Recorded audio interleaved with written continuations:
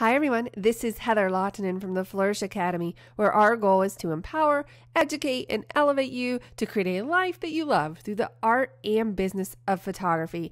In this video, we are going to take a look at cropping in Lightroom and Photoshop, but first, make sure you check out all of the free resources available on our website. My good friend Soozie Harrison recently sent me this photo, and you'll definitely want to check out Soozie's work. You can find her at Photography by Soozie. I'll post a link below.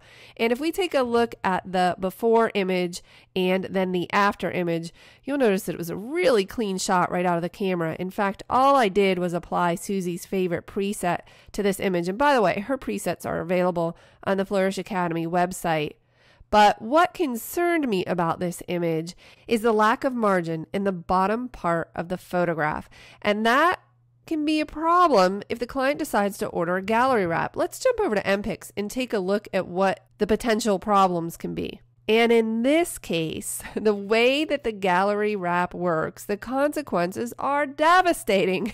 Poor Sophia has lost the bottom half of her body. So obviously this is not going to work. But unfortunately, in Lightroom, there's no way to extend a canvas. So we're going to need to jump into Photoshop in order to fix this problem. Let's begin by pressing C on the keyboard in order to select the crop tool. Now I want you to be careful when using this tool, because if you place your cursor in any corner and you click and drag, what can happen is you change the aspect ratio, and it would just not be a good idea to change the crop this much unless you were ordering a bookmark, I imagine, but that's not the case. I'm going to press escape in order to cancel that. When you crop inside of Photoshop, you will want to hold down the shift key in order to constrain the proportions. Now in this case, rather than cropping in, what we want to do is extend, because we want to add canvas to this photo. So I'm just holding down shift, clicking and dragging, then I'm placing my cursor inside of the image and just kind of positioning it how I would like. Now before I press enter or return to commit this change, I'm going to make sure that content aware is selected. And when I do that, Photoshop will generate additional canvas area, and there you go. It looks fantastic. Now that was almost too easy. Let's take a look at the before and after. Now I noticed there's a little bit of integrity issue up here in the upper right. That's an easy fix, but I also want to show you what can happen when things go really wrong. So I'm going to undo that and again access my crop tool, and this time holding down shift, clicking and dragging, I'm going to add a lot of canvas space, and I'm going to place this image in the center, and then making sure that content aware is selected, I'm going to press enter or return to commit that change and wait for Photoshop to generate the result. And there you have it. We have a little bit of mirroring happening at the bottom of this photo. I'm going to press Command or Control plus to zoom in,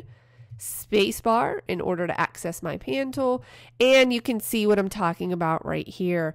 Now when this happens, the way I approach this is pretty straightforward. I would just press Command or Control J on my keyboard in order to duplicate the background.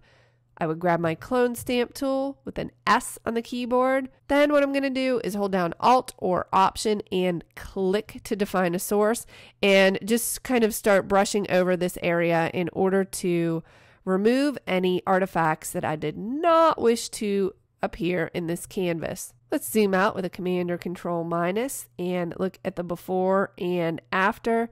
And because I am incredibly picky about detail, I can't leave it like that. I see some variations in the luminosity.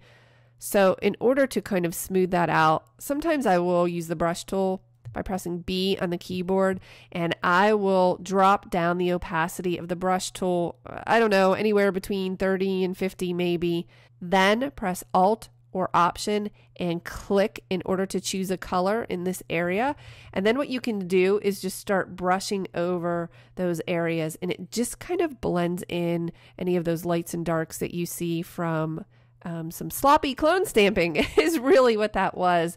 So now if we look at the overall before and after, that looks much better. Well, with the exception of some issues up here. Again, it could be the clone stamp tool, maybe even some masking. That's pretty straightforward. I hope that you found this useful. The point was you can extend a canvas inside of Photoshop very quickly and easily. In the next video, we'll take a look at using this tool on an outdoor image. I'll see you then.